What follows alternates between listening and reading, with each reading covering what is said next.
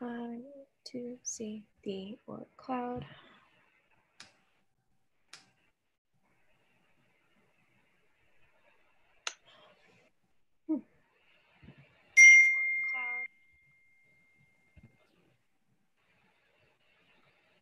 Okay, so just so you guys know, we are live to YouTube, and I'm gonna take this down and go ahead now and switch more. No.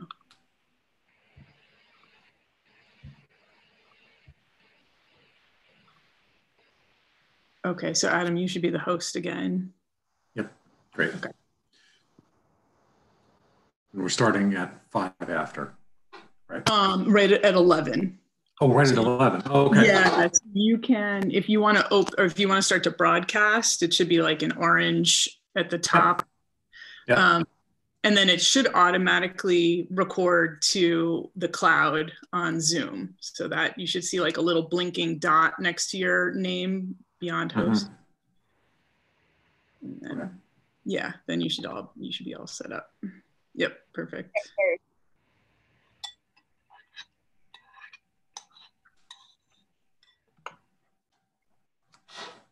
And oh, I want to.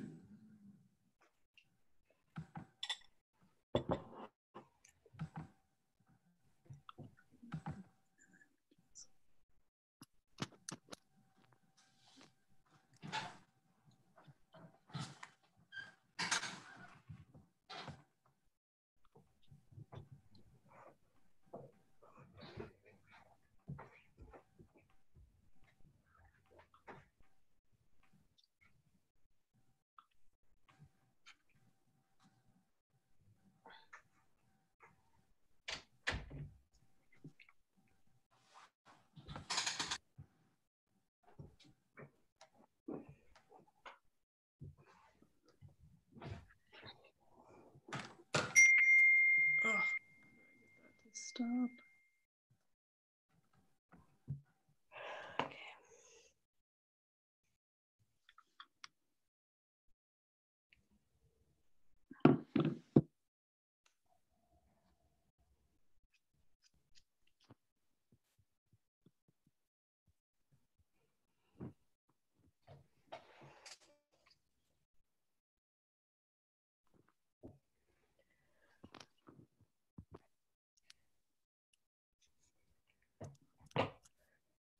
Leila, that was some snow we had. I know. I can't. I mean, it's not as bad as we thought, but actually, it looks like it's kind of stopped now, too. Yeah, it's flurrying just a little bit. A little bit, yeah. I love when people freak out about the fact that we could get up to 6 inches of snow and we don't even have one. Well, it's all the excitement, right? You got to have something else to think about in these times, or want something else to think about. Yes. It's just such a New Jersey thing, like worrying about the snow, being like, oh my God, we're gonna get like 5 inches, and then you get like 1 and you're just like, well, yeah, this time of year, it's not going to stick around for very long. Hopefully not.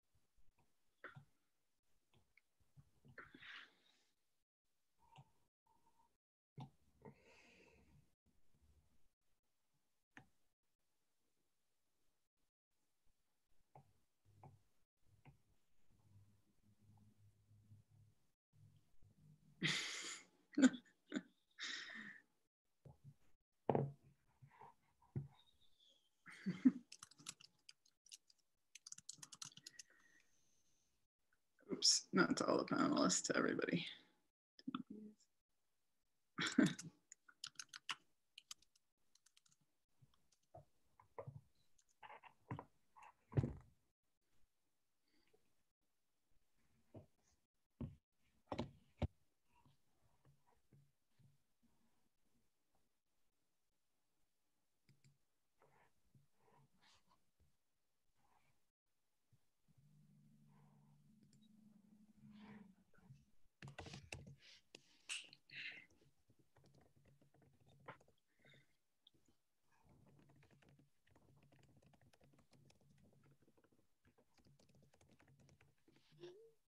Oh.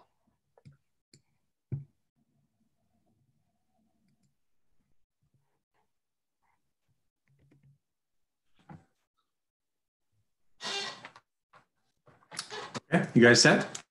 Yep. Good morning. Welcome to the Fairbanks Museum's virtual classroom. Our upcoming class is Forces in Motion. It'll be taught by STEM Lab Director Leila Nordmann and Science Educator Hannah Buckner. You can, if you're joining us live on Zoom, if you want to ask questions, you can do that in the chat function, and we'll be monitoring that and sending those questions to Leila and Hannah. You can also watch this live stream to YouTube, and if you do have questions there, you can email me. My email is akane, K-A-N-E, @fairbanksmuseum.org. And we'll try and get those questions answered for you. So we're gonna give just another minute or two for last folks to join, and then we're gonna start our class right away.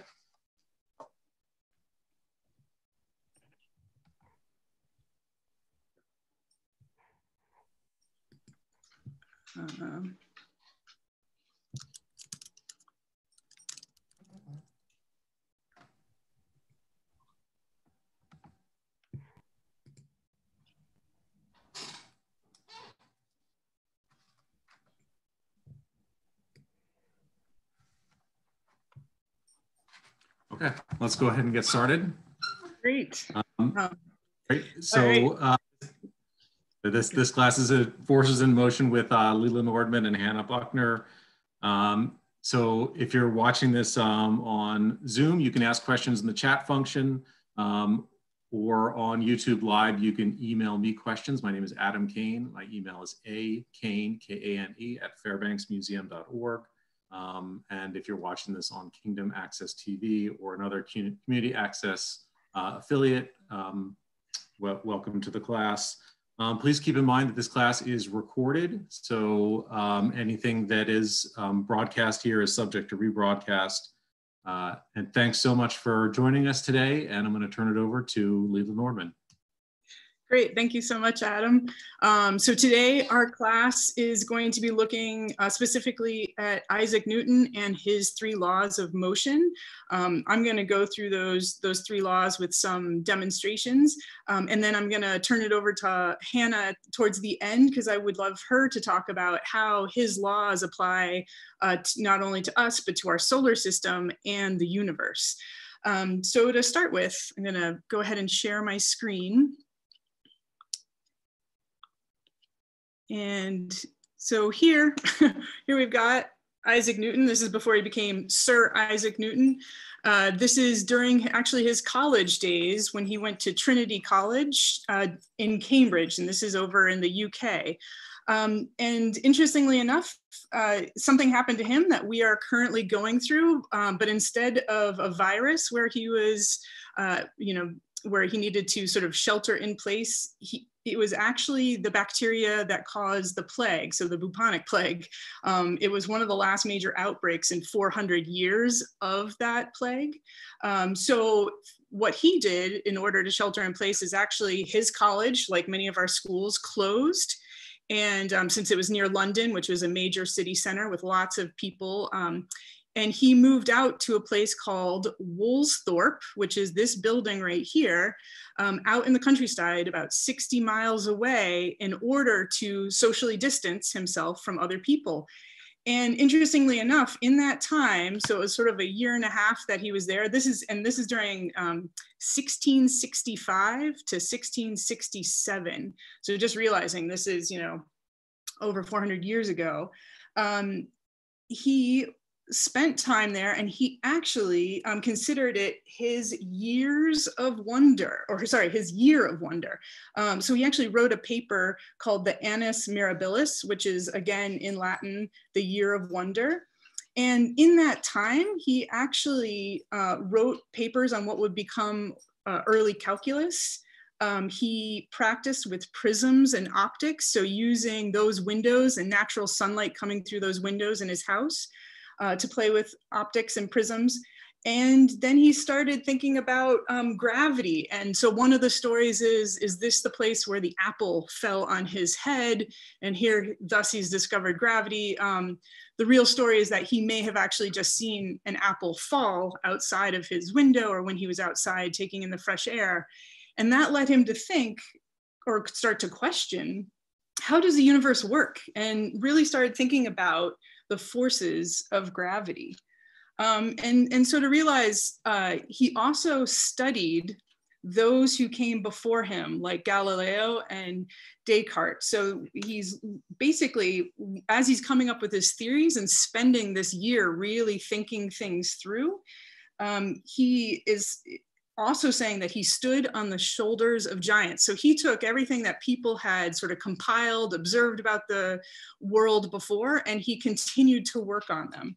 And with this knowledge, he eventually, about 20 years later, wrote this book called the Philosophia of, or Naturalis Principia Mathematica, which also included classical mechanics. And this is the thing that we're sort of primarily going to be looking at.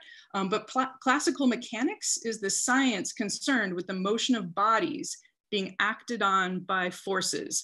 So any body, from the earth as a body, from your body, from a tennis ball, from a tree, all of these various things, and what forces can act on them. So with that, I am going to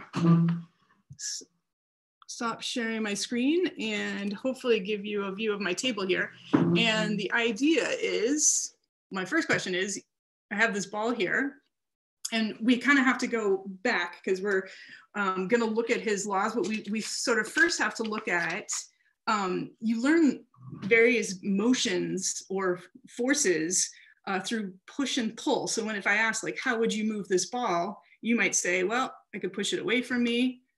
I could pull it towards me. And those are forces that you can enact on this ball or various other things. You may, you've learned push and pull from a very young age. You learn pushes like to throw or toss or kick a ball, and learn pulls maybe to bring a soccer ball back towards you to go around a defender, or when you're playing basketball to bring the ball back towards you.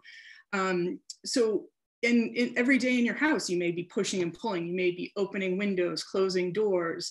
And then even air pressure can be a push and a pull. I think of a vacuum as a pull, but then if I wanted to move this ball using air as sort of the mass and the force, all right, hold on. I'm gonna use a lighter ball. With that idea that I can move it. So the mass of this, I needed a lot more force, which I did not have to enact on that ball. So from this, we began to understand that Newton's first law, so I'm just gonna throw it up there really quickly, and then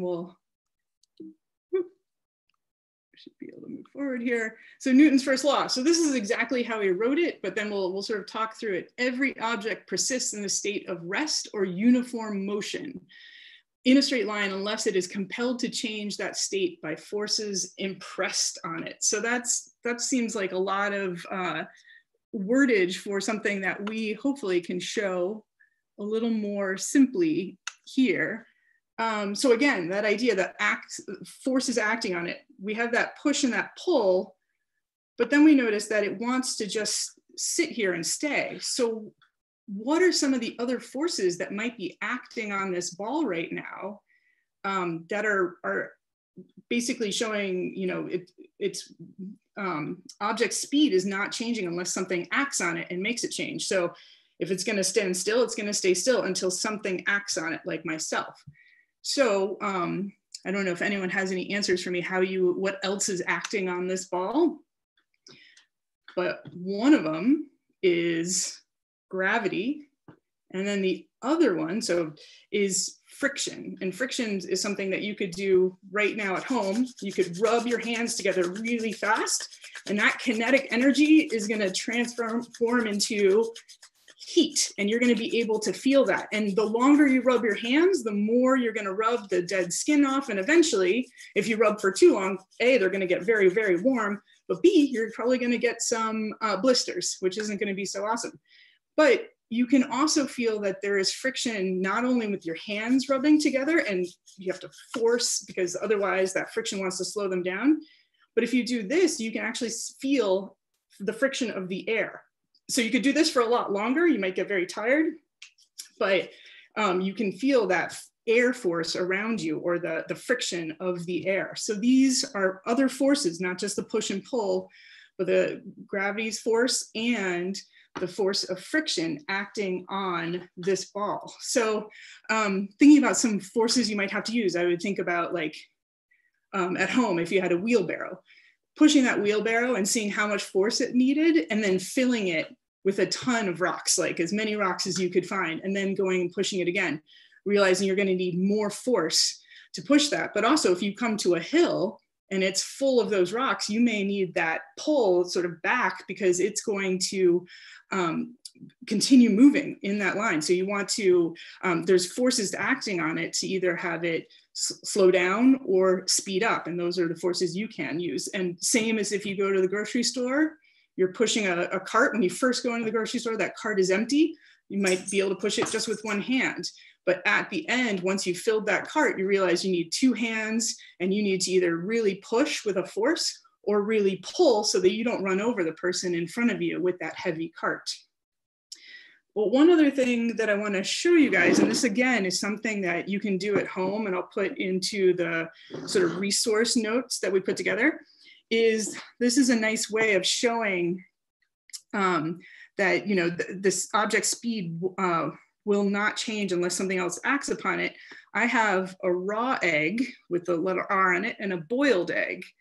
And so I want us to look, let me see if realizing you guys, okay, seeing this motion. So our boiled egg, which essentially is solid, when I spin it, spins very easily. And if I put my finger on it, it stops. It's got a little bit of motion, but it stops. So I'll try doing that one more time. So, whoop. And so we can get that to stop. Now we take the raw egg, which again, just like this egg, solid outside, but liquid inside. Let's see what happens. First of all, I tried to spin it, it spinned a lot more slowly. And then when I try to stop it, it actually continues spinning. So getting it going, same force with that egg, but much slower. And then when I stop it, it still continues. That yolk hasn't stopped moving, even though the outside has, and it continues to spin. So I think of it as if you were in a car and you didn't have your seatbelt on and some motion came to stop you, it would be like the egg, the raw egg. You would stop it, but the inside, the people would continue to move if they weren't wearing that seatbelt. Whereas if you're wearing that seatbelt, this solid car going quick, it stops. Oops, it wants to roll, but hold on, let me see if I can do. It sort of stops in place. So this idea that you're not, the liquid is no longer moving. So everything inside is no longer sort of loose, it's solid. And so this is something that you can do at home, seeing how that inertia, something that's in motion wants to stay in motion. And so that egg will continue to spin versus this one, which is more solid, and I can actually stop. So that is one way that you can test out sort of that first law at your house. But another thing that I wanted to show you is Galileo. Again, remember Newton was getting his ideas from people who had done this before. Galileo studied numerous bronze balls. So he took of various different mass and size and everything. And what he realized is if he watched for 1 second intervals, he could see that they both roll at the same speed every time. Didn't matter size or weight. They would basically, the rate of descent remain constant. every time. So he figured that free falling objects would experience uniform acceleration regardless of mass. So this is, again, something you can try with, you know, various different sized balls at home or different weights. And you could actually, with a slow motion camera, which is the next video we're going to look at, you could actually see and slow down that motion and see what Galileo was actually talking about and what Newton was building on. So let me bring this forward, and what we'll do is we'll go back. Oops, I need to share the screen. There we go. All right, so our second law is, you know, this is how he wrote it up. Force is equal to the change in momentum per change in time. For constant mass, force equals mass times acceleration, which is right here, this equation. And sorry, I just want to get, so force being the push or pull exerted on an object, mass being a measurement of how much matter is in that object, acceleration, how an object's velocity changes over time, and velocity, similar to speed, the distance which an object travels in a certain amount of time, and then momentum being a characteristic of moving bodies determined by the product of the body's mass and velocity, which is something that we'll look at in a few minutes with this last law. But here, this idea that a net force acts on an object and the object accelerates in the direction of that net force. So what we're going to look at is a video slowed down where Bobby is dropping two weights. So the force is going to be gravity pulling it down to the ground, but the mass is going to be different. One of the weights is 50 pounds and the other weight is going to be 1 pound. So the mass is 50 times greater than the other one. And what I want you to notice is, do they fall at the same rate? Because we just learned that they should accelerate at the same speed and fall at the same rate. But let's look at the force that the 50-pound one hits with versus the 1 pound. So, and I'll play this twice, but here's our video. So here he is, he's lifting. You can see the 50-pound weight easily. And then the 1 pound weight is in his other hand. 4, 3, 2, 1. So in slow-mo, you should see they're dropping at the same time, at the same rate, but now look at the force. And I'll play it one more time and I won't talk because you can actually sort of hear it at the end hitting. So let me. This is tougher than on the build for sure. 5, 4, 3, 2, 1.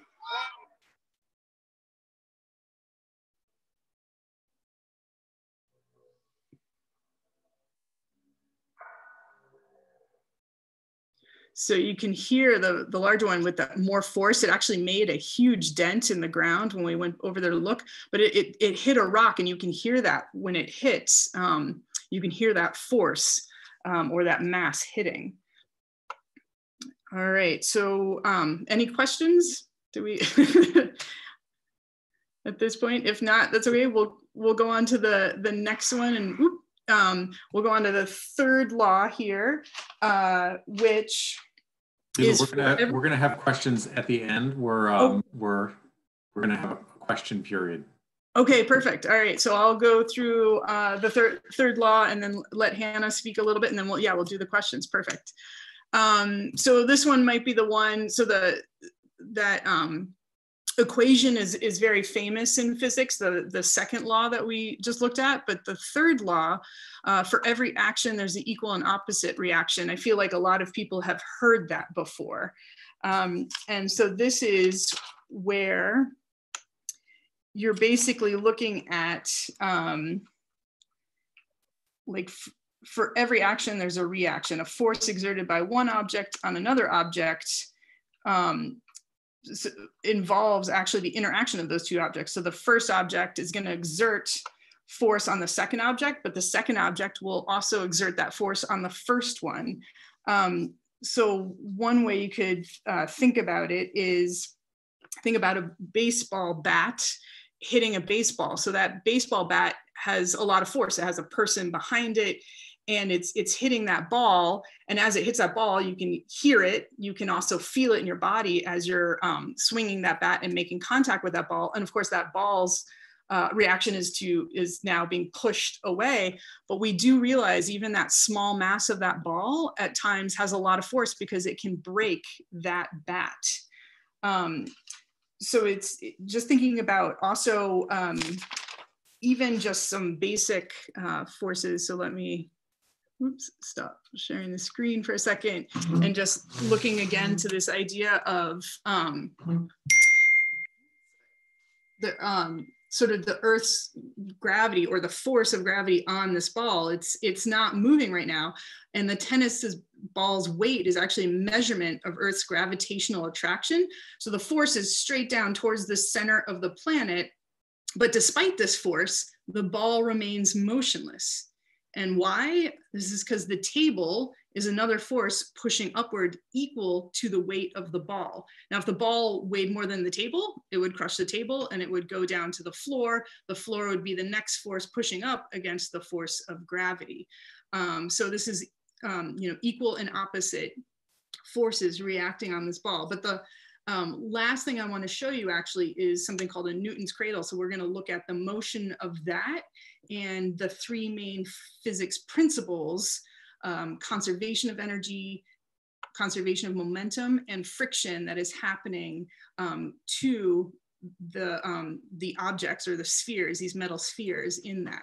And right before I do that, I did want to share out one thing I thought was really neat is the force of our own bodies, vehicles, excavating, mining, fracking, various different things that we do on the Earth's surface.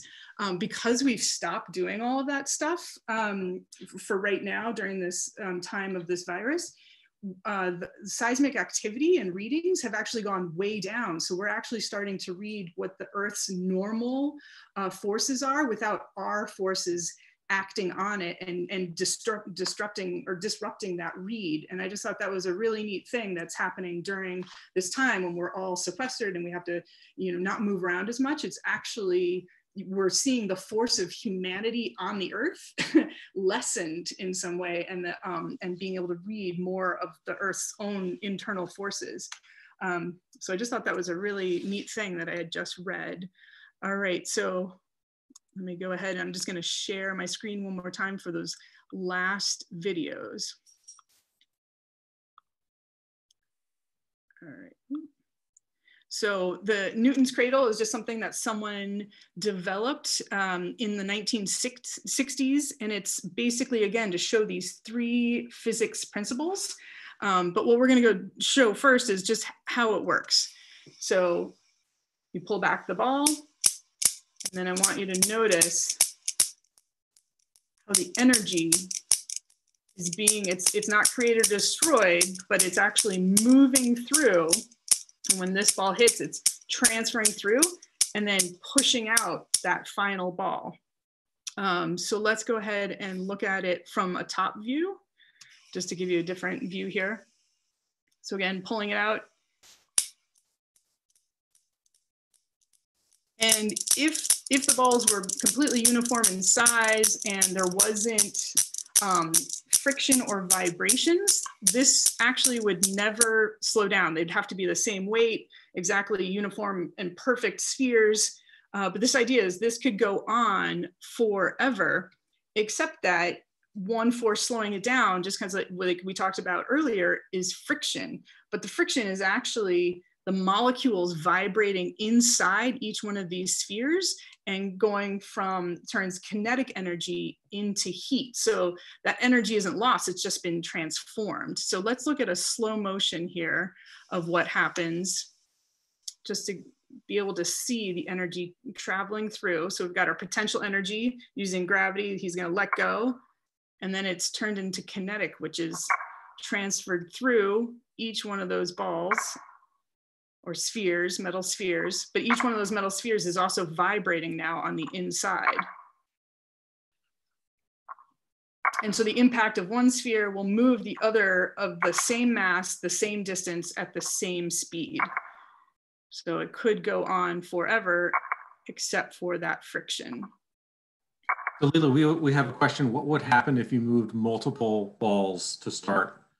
That's a great question. So if you, some of them go up to 7, or like, it's best if they're odd numbers. You'll notice this is 5, but you could take 2 of those balls, swing them out. They will hit the middle ball. And just like when a pool ball hits another ball really hard, the ball stays in place, the other ball moves. It's a transfer of energy. So those other 2 balls beyond the one in the middle will get kicked out the same, again, same distance, same speed, because it's the same mass.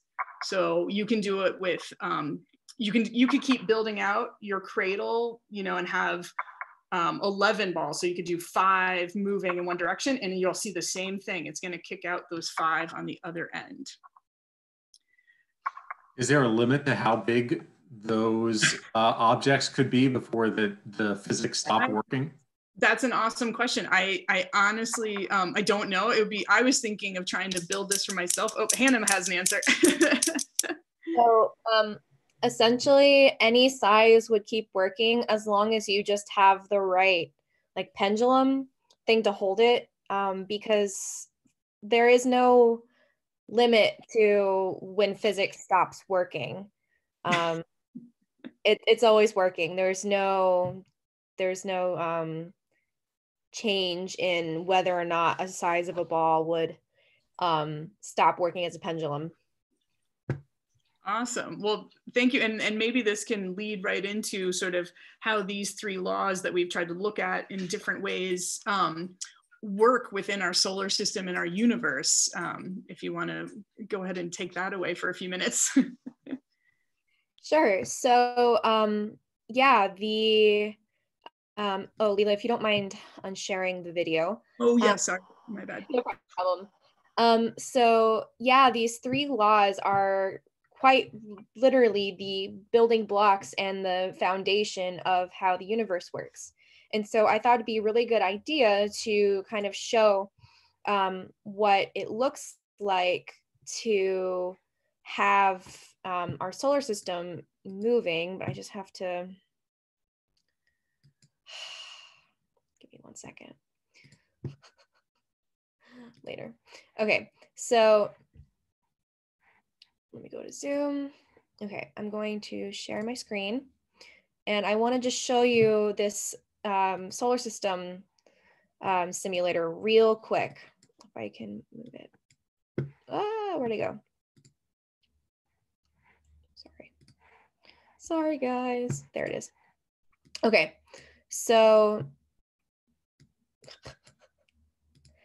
this is really cool because it actually shows what our solar system looks like in like really good detail. So you're seeing all of these planets that are, you know, moving around in the solar system. We're seeing it slightly sped up, and as we move forward in time, we're seeing that they keep moving and they are orbiting our sun, and you see that the asteroid belt is moving and all the other planets are moving, but some of them are moving slower than others. And actually, if you might be able to see it, may not be, but the sun actually has its own orbit. So all of our solar system doesn't necessarily move just around our sun, but the sun is moving around this fixed point called its center of mass. And so it's not in the sun, it's slightly distant from the sun. And this is because all of the different masses of the planets, the comets, the asteroids, all of them have a mass that puts a force on the sun. So just like how if you push a stationary ball, it's going to move, or when you're in a car and the car is going around a bend and you're feeling yourself being pushed, it's just the same way with the sun. And so because you have all of these masses and they're pulling and they're spinning around with the sun has a motion. So that is equal and opposite reaction. They're all exerting a force on each other. Also, we're seeing that these planets are moving in in a fixed orbit, their own little orbits, whether that's in a flat line or you have an orbit like Makemake or Pluto.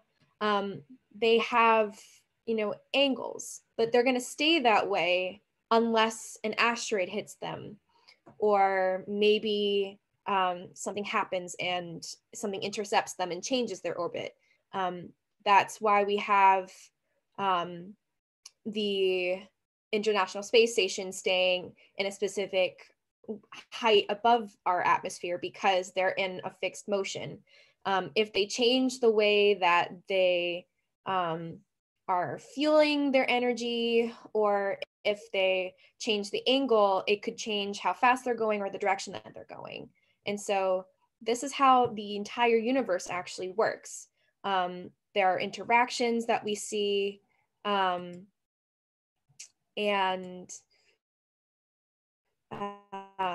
it impacts how everything forms. And so yeah, that's essentially how the universe is working in awesome. general. So we're seeing kind of that first law that the object's speed will not change unless something else acts upon it. So everything is moving, and gravity's force is acting on it out there in the solar system. But as long as it maintains a certain speed, it will stay in orbit, or as long as something else doesn't hit it. See that these forces are greater, or the amount of gravity that we're feeling with certain different bodies are due because of their mass. So we know that gravity is a force, and so therefore a force in terms of gravity, it's not just acceleration, it's a force downward. And so you have that. So when you have a thing like the sun, there's going to be more gravity or more force because it's so massive compared to Earth. Great, awesome. Well, does anyone have any questions at this time? I want to keep it within the half hour that we promised, but we just want to find out if there's anything right now that you would like to ask or are curious about while you have us on. Otherwise, we will have a resource page. I'm going to put a couple of videos. Hannah sent me some information, so that'll all be on that page, but also, the boiled egg versus the raw egg, and how to do your own experiment, sort of dropping something from a height. I'm not going to recommend a 50-pound weight, but maybe something smaller like a tennis ball and a crumpled piece of paper, and make sure your pets are out of the way. But yes, there's things that you guys can do at home to test out all of these principles, but also, or theories and laws, but also to realize that they're acting on us in the universe as well. So we just wanted to share all of that out. But I don't see any additional new questions. So if everyone's good with that, we've had a great class. We just had a question come in, Leila. How long have we known about gravity? Oh, Hannah, do you? I mean, well, certainly since the 1600s, because Galileo was testing it. We've always known that we are on the Earth, but it wasn't really until Newton that we thought about gravity, because there was this idea, and actually many people still have this idea, and it's kind of interesting that people still think this, but when the world thought the Earth was flat and that everything moved around the Earth, everyone just thought that because we weren't spinning, that we, if we were spinning, we should be flying off into the atmosphere. So that had to be why we were on the ground, not that because we had gravity. So that really, the general accepted thought of gravity hasn't been around for that long. It's only been around for about 300, 400 years. But there have been individuals who have thought about gravity and having this radical idea, having a scientific revolution, like Copernicus or Newton. Well, and this idea that you could stop believing in gravity, but it's still going to act on you no matter what. All right, anyone else with any questions? That was a great one, thank you. All right. Oh, maybe there's one popping up. Nope, I think that's it. Oh, here we go. No, we did just get one. Okay. What is under the Earth that causes gravity? So what causes gravity? That is a good question. So it's not anything specifically under the Earth that causes gravity. It is just the fact that the Earth is so massive that we have gravity. I mean, actually, you and I have gravity. If we were in space and we were floating around like this and we were near each other, eventually it'd be very small, but we'd actually float towards each other because we have attraction. Gravity is a force of attraction. And so any kind of body can have it. It's just that, you know, smaller bodies, it's not necessarily detectable because gravity is actually such a small force. But it just has to do with the fact that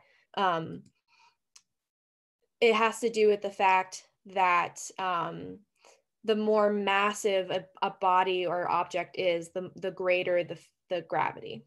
That was a really good question. Thank you for and asking. I see someone said, how long has Newton's laws been around? I mean, he wrote that principle of Mathematica, which had those laws in it in 1687, so over 400 years ago.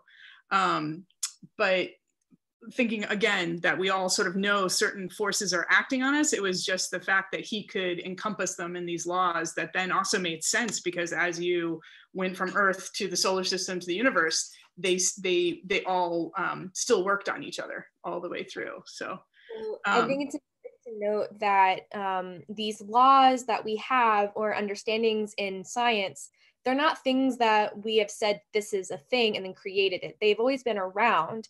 It's just people have discovered a way to recognize them, measure them and say, this is something that keeps happening. And so we're going to say that this is something that we need to study. So the laws that Newton had came up with, they've been edited and adjusted for different things in more advanced physics or astronomy, but they've been around since the Big Bang. And before that, we don't know what was around. So they've been around for your entire life and the entirety of the universe. Awesome. Well, thank you guys so much. It looks like someone said, nope, no more questions. So maybe they're calling it a day. But again, if you guys want to email us, or we'll certainly have the resource page up on our website. And we would love to follow up on any questions that you may have. But again, hopefully these are things that you can try at home, just to try out those laws and theories. And we really appreciate you joining us today. So thanks so much. Great, thank you. STEM Lab Director Leila Nordmann, Science Educator Hannah Buckner. Thank you guys so much. And for everybody watching this, stay safe out there. And we look forward to seeing you at the Fairbanks Museum soon. Thank you.